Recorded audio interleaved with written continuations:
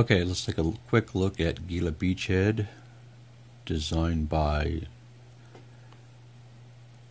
Jersey Devil Game Company in 1983, put out under their Centurion game line.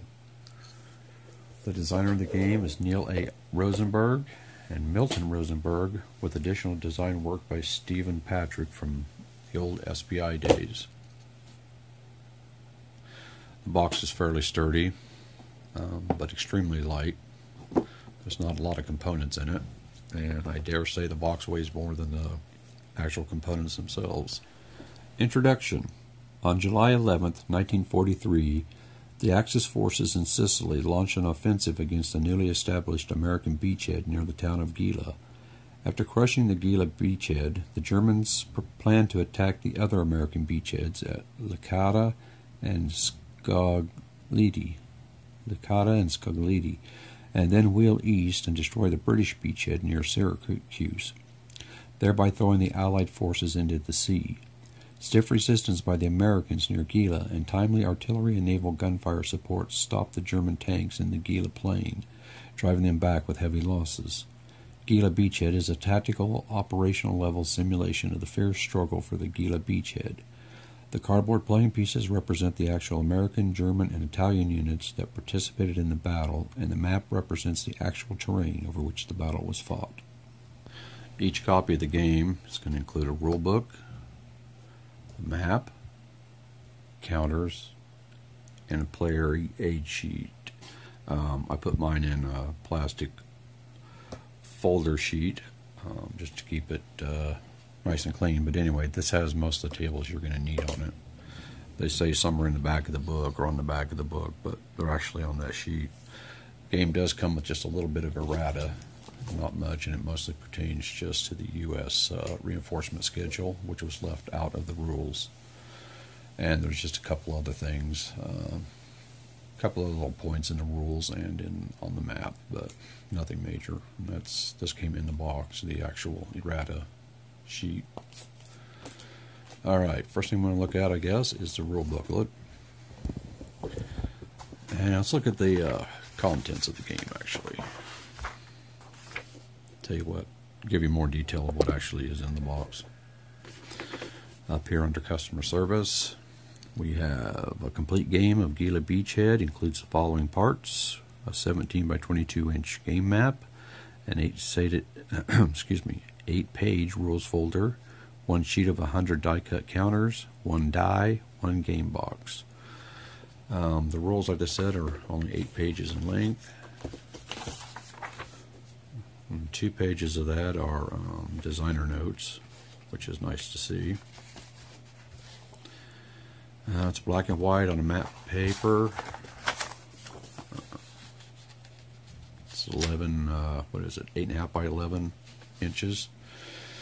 Down here we have how to read the units. We have unit designation, the unit size, its staging area. Sorry, trying to read through the viewfinder. The unit symbol, attack strength, defense strength, movement allowance. And then we have, let's see what's on the other page. Here we have what looks like artillery. Broad strength, final protective fire strength, its starting hex, its range, and its movement. And then we have some various markers, different counter symbols, types,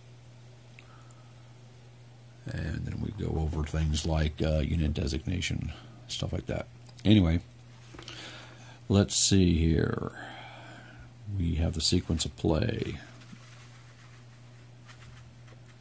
The structure of a game of Gela Beachhead consists of a series of 10 game turns, each of which consists of an Axis player turn and a US player turn. And then we actually have the actual sequence up here, which is kind of hard to read at that distance, I guess. It's not going to be much better here. Let's see.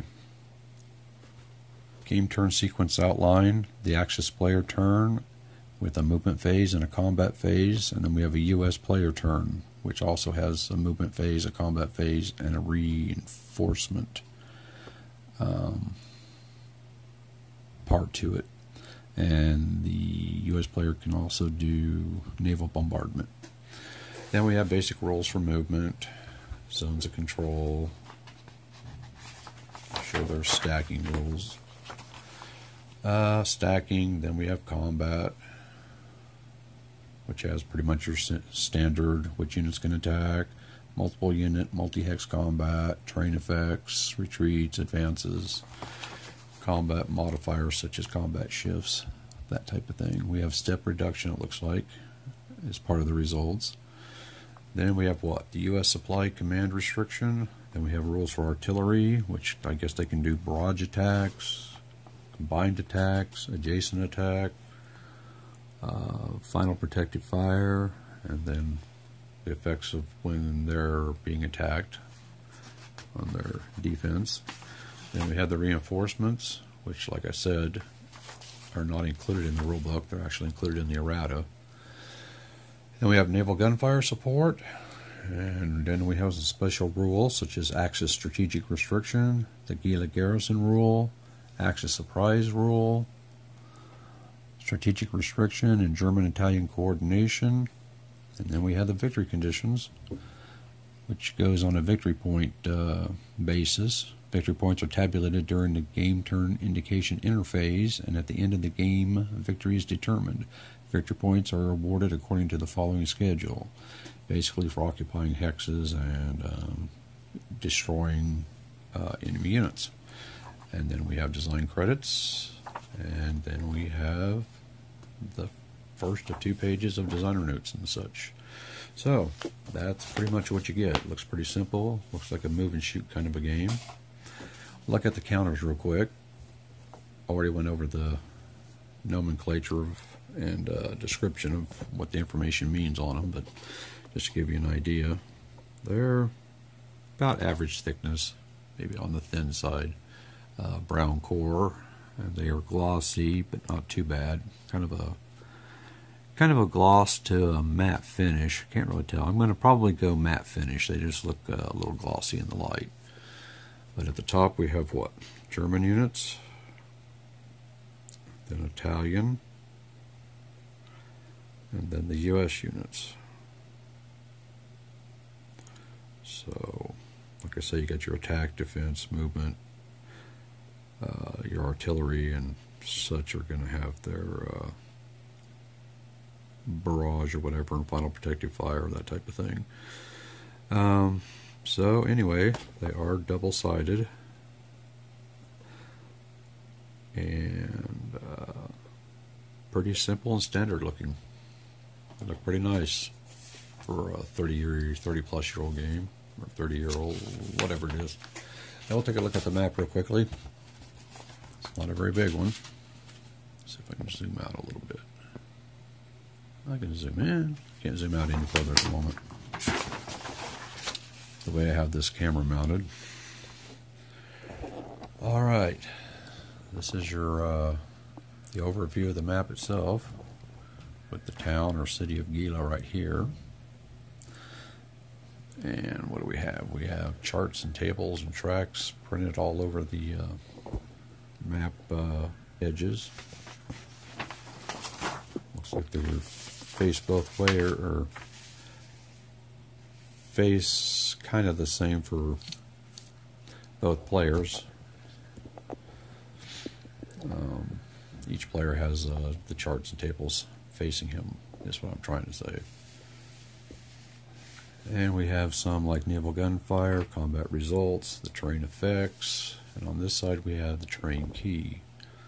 You've got everything from clear, rough, city, roads, lakes, coastal, river, all sea, and then you've got trails, towns, airfields, supply, U.S. supply, and then forward hexes. Just a little bit more detailed look at the map, I guess. We'll turn it right side up. Oh, excuse me.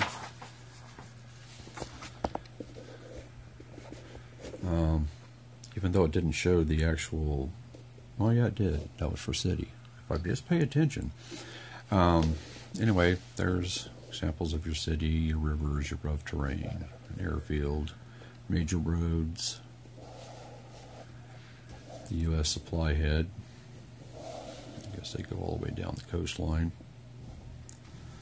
And I'm not sure what the yellow boundaries are, yellow borders, but on the mega hexes, but I guess we'll find out when we read the rules. They must be starting areas maybe for German and Italian units. Yeah, that's my guess. Anyway, that's pretty much the game. Mine came in shrink wrap. Got mine for $10 on eBay. With shipping, it was about 15, 16, something like that. So that's pretty much what you get. Oh yes, can't forget the all-important D6. So anyway, until next time, that's look at the game Gela Beachhead from 1983 by Jersey Devil Game Company. One of their Centurion game line of games. So anyway, that's pretty much it, and we will see you later. Bye.